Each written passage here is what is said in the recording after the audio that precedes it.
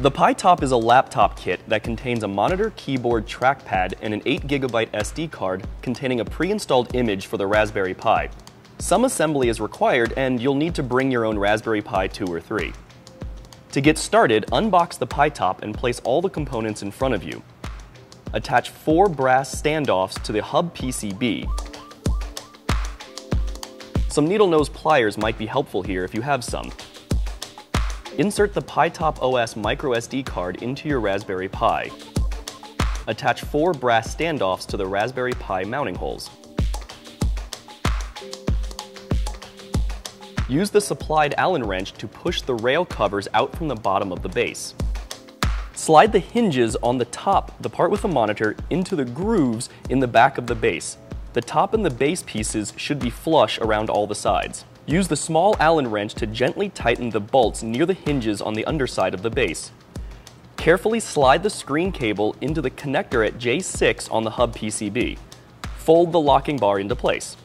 Position the hub such that the screw in the upper left of the base pokes through the M1 hole on the hub, and then gently push down to attach the header on the hub with the socket in the base. Secure the hub to the base by putting screws through the slots on the underside of the base and attaching them to the standoffs in the hub. Note that I am using the silver bolts and the larger Allen wrench for this.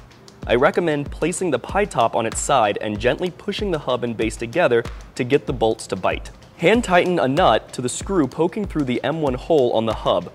The instructions specifically say not to use any tools, so just hand tighten it to have it make contact with the gold pad.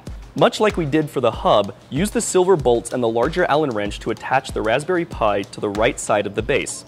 I recommend leaving about an inch between the Pi and the edge to allow room for the USB cables later. Gently attach the GPIO cable to the hub and the other end of the Raspberry Pi.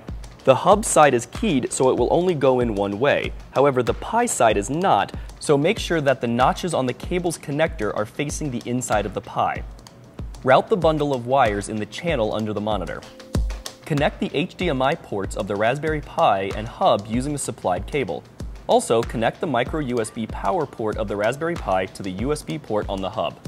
Plug the power control cable into the top port on the back side of the base top, the part with the keyboard.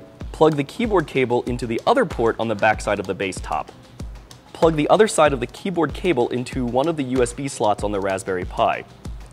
And then slide the top base onto the base, making sure that the tabs in the back line up with the grooves in the hinges. Gently press around the sides of the base top to snap it into place, and attach the power control cable to the hub. Remove the paper backing from the acrylic cover. Some fingernails or a razor blade is a must here. Slide the cover into the base top, making sure that the Pi Top engraving is readable. Replace the rail covers on the bottom of the base. Finally, plug in the power adapter from the wall to the hub on the left side of the Pi Top and press and hold the power button for 1 to 2 seconds. At this point, the Raspberry Pi should come alive. Follow the on-screen instructions to set up the operating system, and you will be browsing, programming, and playing in very little time.